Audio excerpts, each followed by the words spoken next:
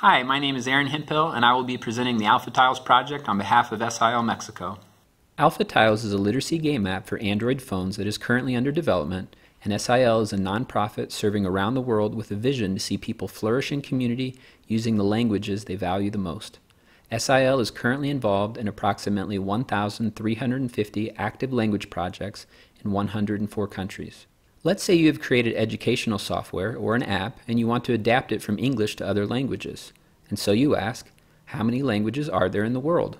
There are some 7,117 living languages on Earth, and the top 100 most spoken languages in the world represent only 1.4% of the world's languages. Yes, they do represent 6 billion people, but there are another 2 billion people who speak the other 7,000 languages as their first language. In thousands of these languages, there is not a single literacy app. For these 2 billion people, learning to read in their local language is the gateway to learning their own language for engagement with their community and to eventually learning one of the top 100 languages for engagement with the world. As if the challenge were not daunting enough, there are many different writing systems around the world. Even for a simple spelling game, the world's different writing systems present numerous challenges. Okay, let's think about a third and final challenge. I work for SIL in rural Guerrero, Mexico, partnering with MEPA language communities. In these MEPA communities, there are kids that we can call Ana. Ana speaks Spanish at home because her parents speak Spanish, and so she starts kindergarten ready to learn to read in Spanish. Think about all of the amazing products for Spanish literacy that are being developed in the world. If those products reach kids like Ana, they will benefit greatly. However, I know very few kids like Ana in the MEPA communities. Then there are kids that we can call Beto. One of his parents speaks Spanish, but the other speaks only MEPA, and he primarily relates to his parents and grandparents and other relatives in MEPA. He will start kindergarten with some Spanish skills. There are more kids like Beto than Ana in the MEPA communities, but not many. Finally, there are kids that we can call Carlos. Both of his parents only speak MEPA, and he will start kindergarten with very minimal Spanish skills. In the MEPA communities where I have worked, the majority of the kids are like Carlos. Research shows that children who first receive some literacy instruction in their mother tongue will perform much better when they begin to read in a second language. What tools can we provide to kids like Carlos? With children in 7,000 other languages in similar situations, what can we do? In SIL Mexico, this summer we launched a pilot project called Alpha Tiles. We are hoping that this app will make some contribution toward the strengthening of literacy in minority language communities. We are excited about the possibility of creating the first literacy apps ever created for certain languages. Our goal is to create fun, engaging games for informal and self-directed learning. Let's take a look at the app and then return to how we are designing Alpha Tiles to respond to these 3 big challenges.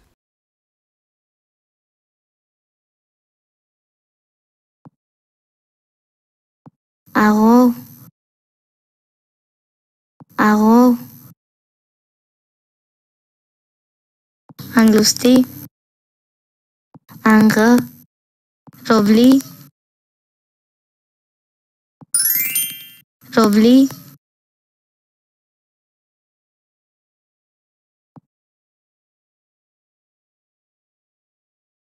money, money,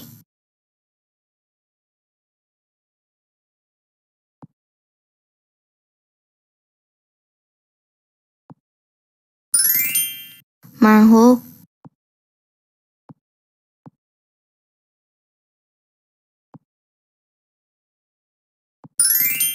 Buddha, piri,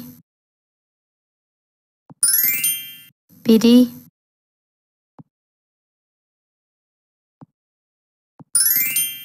God,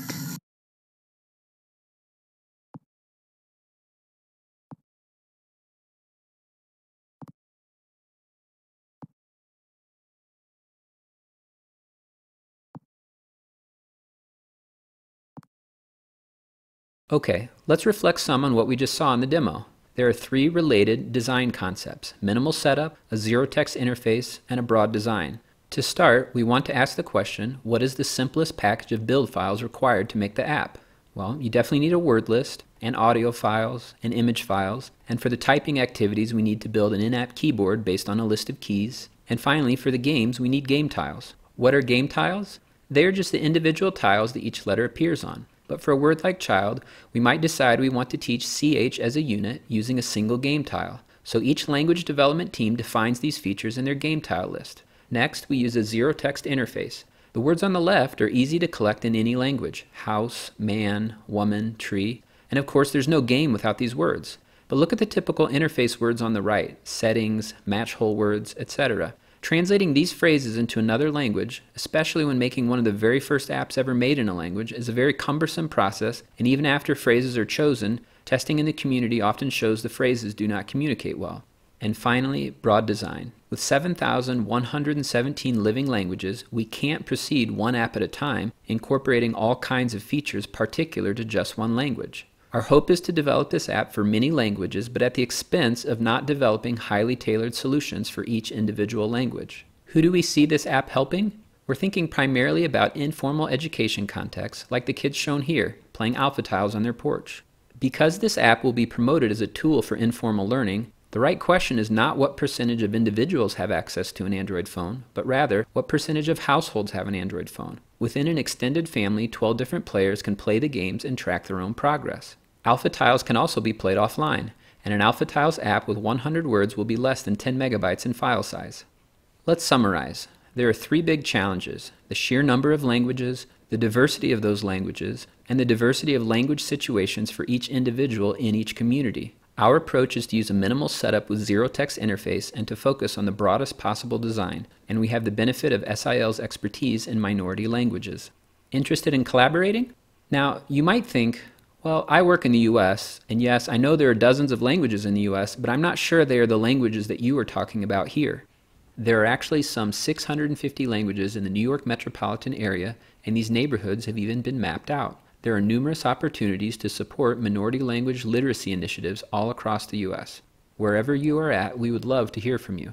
Thank you so much for this opportunity to share with you.